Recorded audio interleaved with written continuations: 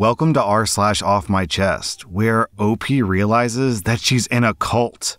Our next Reddit post is from Automatic J. My older sister Jessie, who's 31, went no contact with me and the rest of the family close to 10 years ago. I was 13 when this happened, and all I remembered was I came home from school with my other siblings, and both of my parents told me that Jessie was no longer a part of our family, and that she had chosen Satan over family, and I remember being crushed. I think I cried when they first told me, because I felt like she had just abandoned me. After that conversation, my parents banned us from speaking about Jessie and removed all photos of her around the house. As months went on without Jessie, the more I grew to hate her and got angry that she chose Satan over our family. Meanwhile, for me, I stayed very much loyal to my parents. I studied the Bible day and night, and I was active in my church just so I could prove to my parents that I wasn't like Jessie. At 16, my parents signed off and I got married to my now husband at 16? Yo, what? Then, 6 months after our wedding, I got pregnant with my first child and I had a tough birth.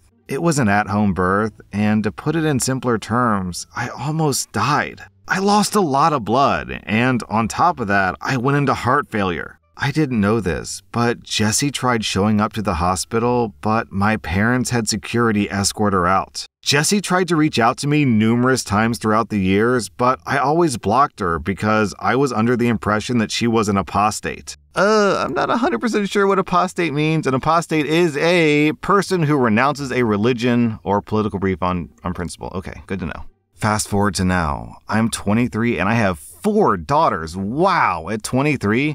Also, recently I found out that I was pregnant and I went to an eye doctor appointment and guess who was at the front desk? My older sister Jessie. I was kinda stuck for a moment because a part of me wanted to just hug her and tell her how much I missed her. But I just couldn't, given everything that I was told about her. She tried to make small talk with me towards the end of my visit, but I gave her the cold shoulder a bit. She gave me a card with her phone number and told me to please meet up with her so she could explain her side. After 3 days of going back and forth with myself, I decided to meet up with her for closure. She told me she never wanted to leave me, but the church left her no choice. The man that she was married to at the time was abusive to her and was beating the crap out of her, and she begged the minister to be released from the marriage, but he didn't allow it. She was scared for her own life and the life of her son, so she left. As awful as it sounds, I didn't believe her, because her ex-husband got remarried to one of my friends, and she has no visible signs of abuse, or let alone told me that she was getting hurt by him.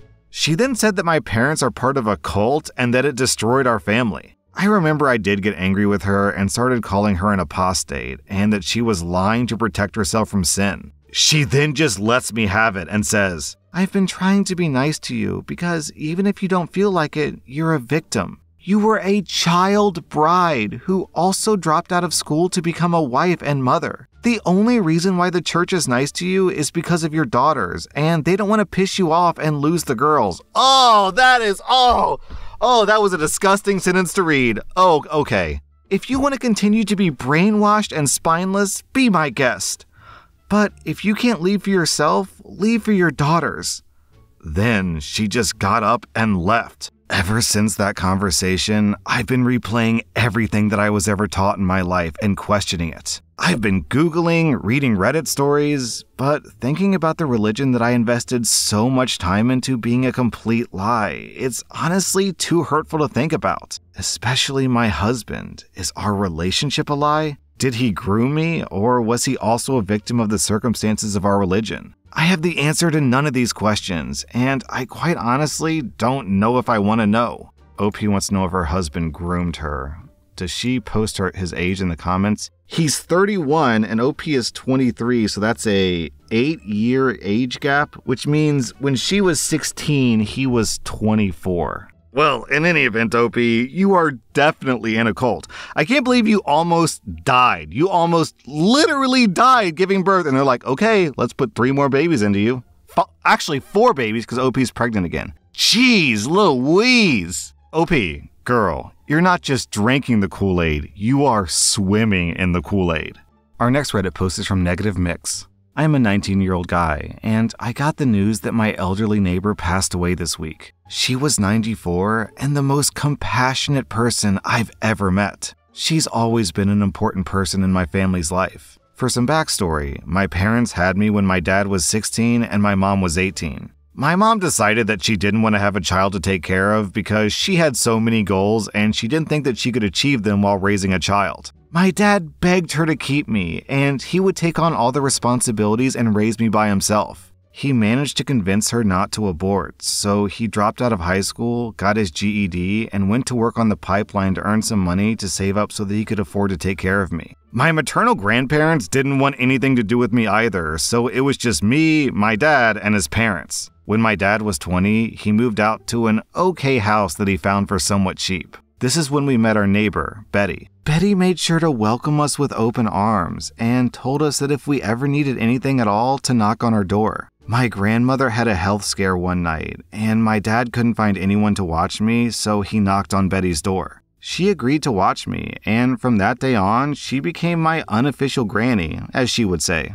She would frequently have dinner with us, and as I got older, me and my dad helped look after our house and do all of her yard work. Everyone in my family just fell in love with the beautiful person that Betty was. I don't want to drag the story out any longer, but she was always there for us and vice versa. Last night, there was a knock on the door. It was a lawyer explaining that Betty left us pretty much everything. She had said that she had felt alone, but we made her feel like family, and she could never repay my father for all of his kindness and compassion. So this was her way to make up for that, and it brought my father to tears. He put up a picture he had of all three of us, me, my dad, and Betty. I'm so proud of the person my dad is, and that he changed her life just as much as she changed ours. Rip, Granny Betty, we love you. Our next Reddit post is from Repulsive Pianist. I pooped my pants during a job interview last week. I know this sounds absurd, but it's exactly what the title reads. I had a job interview last week, and I pooped my pants during the interview. I don't know what messed up my stomach, but just before the interview, I felt that burning urge to go to the toilet. I felt that something was wrong, but I hoped that I could sort it out in 10 minutes. Boy, was I wrong. I literally pooped my pants, but it felt like there was more coming. I checked my phone, and it was time for the interview. I didn't want to delay it because it was the final round with the COO of the company. I joined the interview call after cleaning myself. We started the interview, and I could hear roaring noises coming from my bowels, and I was sweating. I wished the interview would end quickly, but the guy kept asking and asking questions. In the end, I couldn't hold it up anymore, and I literally pooped my pants. The COO told me, "You're a great fit for the position," and I got the final offer. It's 3 times the annual salary of what I previously made, and with great benefits. I don't know if I should cry or laugh at that. I just left the call after saying goodbye. I had to throw my chair out and get a new one. It was a shitty interview, but it had a great ending. I'll probably tell this one to my grandkids in the future. Opie, I wonder if the guy interviewing you knew what was going on and he was like, "Wow, this guy would rather poop his own pants than miss an interview? What a go-getter. He seems perfect for the job." Our next Reddit post is from Icefall. So when I was 15, I got my then girlfriend pregnant. When I told my parents, I didn't know what their reaction would be. It was worse than I thought. They just kicked me out, called me irresponsible and stupid, and told me they were ashamed to have me as their son. I packed a few bags and called around. I ended up living with my Aunt B, my sweet aunt, who at the time was a widow and newly empty nest. She took me in with loving arms. Fast forward a bit. My then girlfriend had our baby girl, and for the first 2 months, I would spend most of my time at my girlfriend's house to help care for our baby. One night, my girlfriend came over saying that she couldn't do this anymore, and that she wasn't meant to be a mom, and that I could have it, but that she wanted to be done. She quickly became my ex-girlfriend, and I decided that I would raise my daughter on my own. It helps that I had amazing support from my aunt and cousins, and I was able to finish school and get a great job. Fast forward to yesterday. I'm now 29 with a 13-year-old daughter. We live 2 hours away from where I grew up in a condo that's just perfect for me and my daughter. I'm very content with my life. My daughter had a soccer tournament very close to where I grew up. While waiting for my daughter's next game, I had just gone to the car to sit in the air conditioning and get away from the sun for a bit while my daughter was hanging out with her teammates. All of a sudden, someone called my name. I looked around and saw my parents. I was in shock, to say the least. They asked me what I was doing. I said, well, after you kicked me out, I had my daughter, who's now 13, and I'm here for her. Then I asked, what are you doing here? Apparently, they were there to support my niece, who's 11, and who also plays soccer. They then apologized, saying they now know they overreacted, and they would love to get to know me again and meet their granddaughter. I was still in shock seeing them, and I told them I'd think about it, and I asked for my mom's number so I could contact her if I decided to let them meet my daughter. I just have no idea what to do. I don't want them to cause mental harm to my baby the same way they did to me. Wait, hold on. It's not like OP just disappeared off the face of the planet, like he moved to another state, another country, changed his name, was impossible to contact. He's been living with his aunt, the sister of his mom or his dad, for the past 13 years. At any point, his parents could have picked up the phone to call, or visited, or brought over, fresh diapers or something. But no, they just pretended that OP didn't exist for 13 years. OP, your parents are lying scum. Our next Reddit post is from OMC Throwaway. I caught my girlfriend cheating on me via Tumblr. I never thought that I'd be the one.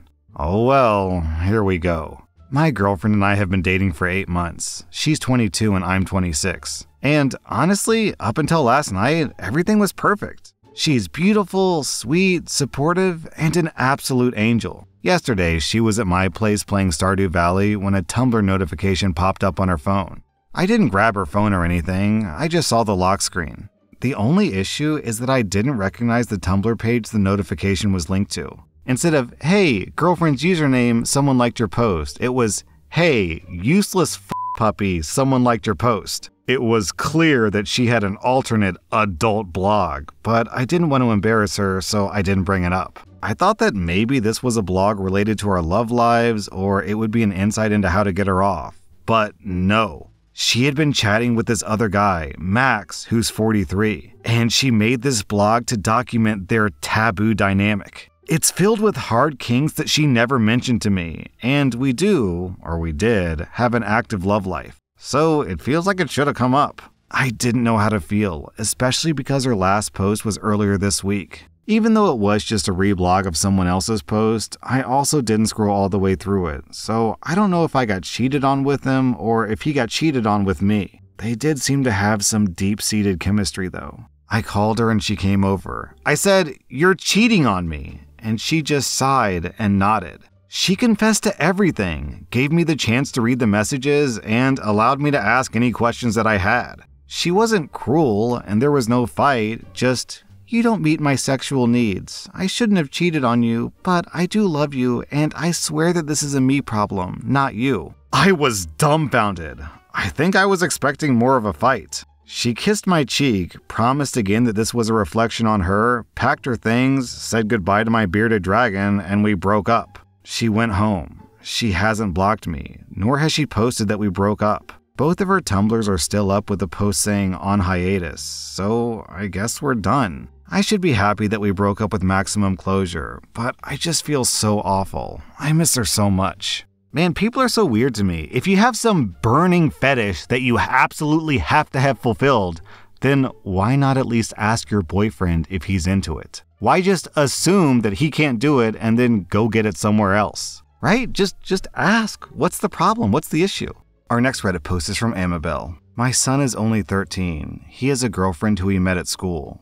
Today, he was over at her house. I've met and talked to her mom, but not her father. My son texted me to pick him up.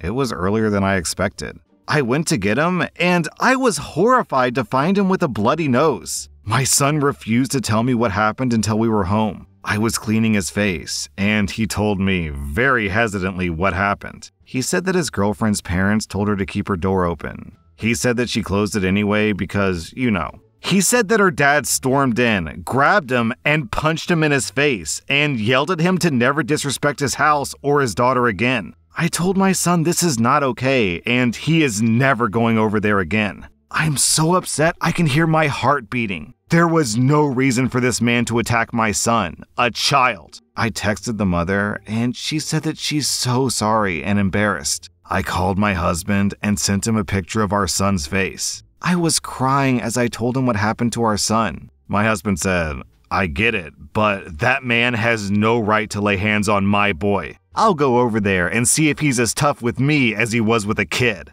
I asked my husband if that's the best idea. I just don't want him in any trouble. He said, of course it is. It's my job to defend my family. He told me to calm down and to let him handle it from here. This is a nightmare as a mother. My son is a little boy, and he was their guest. Oh man, let's see if there's an update on this one. OP's son said they were just kissing, and OP